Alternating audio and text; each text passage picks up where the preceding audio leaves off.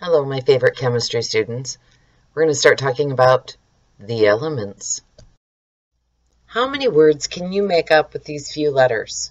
A few? A lot? A ton?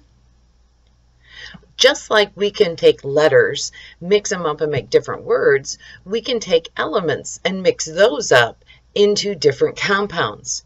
And just a few elements can make tons of compounds. There's about 88 naturally occurring elements, and those give us all of the compounds we need, and a few we don't need. If we look at the Earth's crust, oceans, and atmospheres, oxygen in some form makes up 49.2% of all three of those things. And when I say oxygen in some form, I could mean O2, like the air we breathe. You can find it in water. You can find it in carbon dioxide. I could keep going. But oxygen in some form is found the most if I combine the crust, the oceans, and the atmosphere. If I just look at the atmosphere, where's my pen? Oh, there you are. If I look at just the atmosphere, what makes up most of the atmosphere?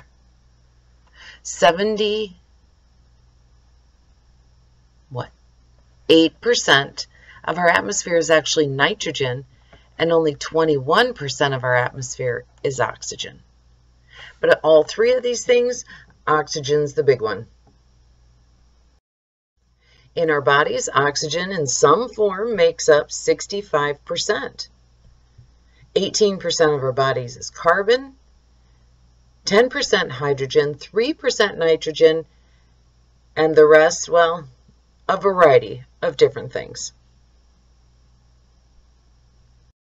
Here's the biggest problem with the word element, is the word element could mean one single atom. Like we have one atom of hydrogen, or one atom of sodium, or one atom of copper. Just a single atom could mean an element.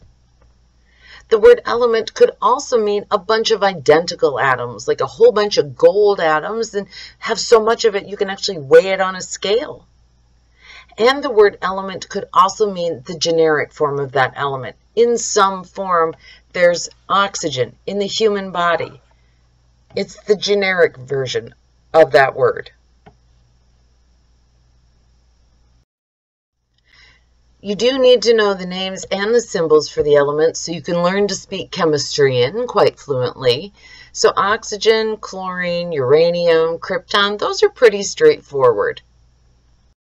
Where it gets different is things like iron. Iron's symbol is Fe, and that's Latin for ferrous. Potassium symbol, well, that's K, and it has to do with its Latin name, Kalium.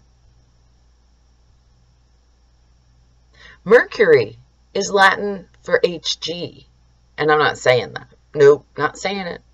However, it does mean quicksilver, because mercury kind of looks like silver, doesn't it? Like liquid silver.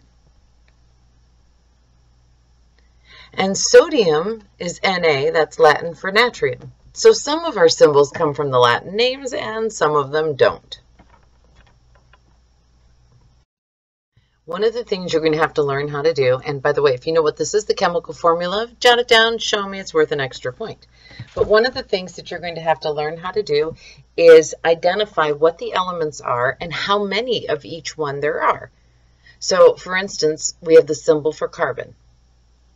And that subscript, sub meaning below the line, see we write the 6 just a little below the line, and that means we have 6 atoms of carbon. Then H then is the symbol for hydrogen. The 12 says, hey, we've got 12 hydrogen atoms. Then symbol for oxygen. And we now know that we have 6 atoms of oxygen in this compound.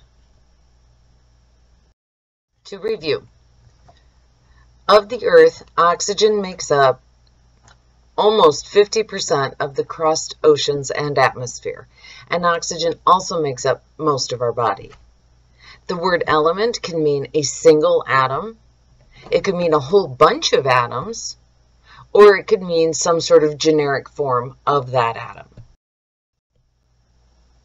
Symbols come in 2 ways. One, ways that make sense, like this is Kr for krypton. and ones that don't make quite as much sense, which is Na is for sodium.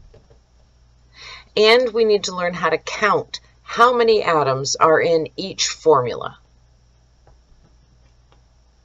Like I did for this one up here, we're going to go over some more practice on that later. Up next, great ideas in chemistry.